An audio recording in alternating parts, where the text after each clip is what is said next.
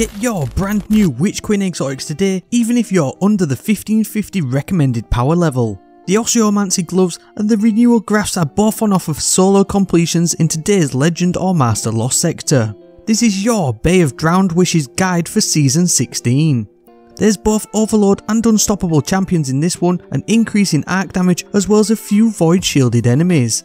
My recommended loadout would be an Unstoppable hand cannon along with either the Overlord Void Grenades mod or for Warlocks, and if you have them yet, the new Group Boots exotic which allows you to stun Overlords when in an Empowering Rift.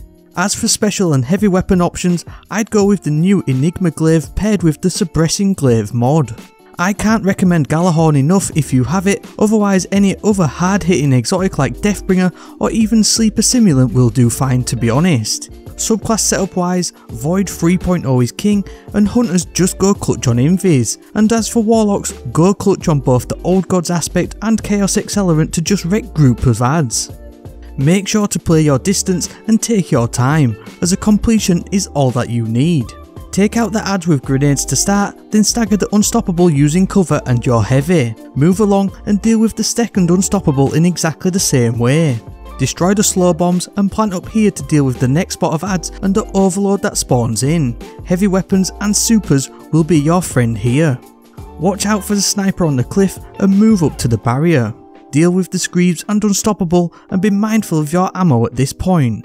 Move inside and aggro the adds before taking on the Overlord champion. Stun it and a few heavy shots plus a super will make quick work of it.